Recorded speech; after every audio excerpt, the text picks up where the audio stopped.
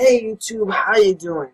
This is the second update for May, and this video comes to you in 3 parts. Part 1, the project. I'm working on a project where every month I take on a different task, and I try to accomplish that task to the best of my ability. This month's task was to make more video responses to YouTube videos that I like. The reason for this task has a lot to do with the community here on YouTube. A lot of people say that the YouTube community is dying, that the community is being taken over by these popular YouTubers, and everyone else's content is being buried.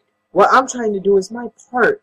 As part of the YouTube community, I want to bring views to the videos I like. So if I see a video I like, I'm going to like it, I'm going to comment, I'm going to leave a video comment as a response to try to build the community between me and that person. I'd like to give a warm thanks to the channel theBreadmen. That channel has been awesome. I left a video comment, and then in their next video, they mentioned me all the way towards the end, and if you haven't seen any of their videos, I'm going to link the latest one right here, so you can just click it.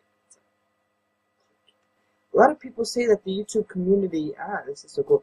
Part 2! As many of you know, I grow carnivorous plants, and I've shown a few of you guys some of my carnivores, but I haven't shown you anything recently in terms of Venus flytraps. So here's one right here.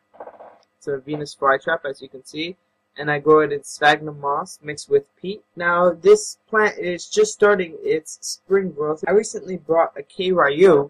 This is a redder form of the Venus flytrap, but this one as well is not doing too well. The rhizome of this plant still looks really good, so I'm hopeful that something will come out of it. The last thing I want to show you is I started Sarracenia seeds a long time ago.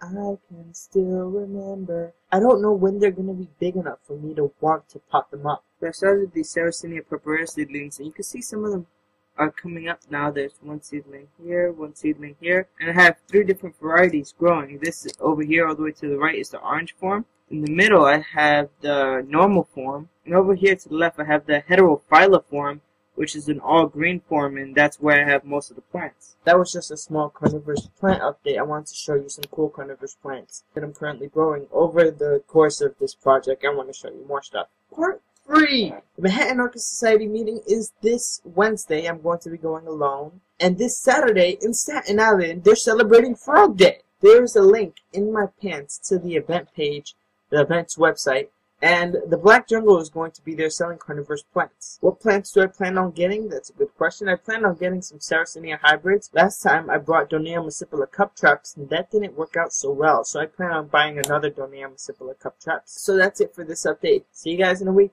DFTBA.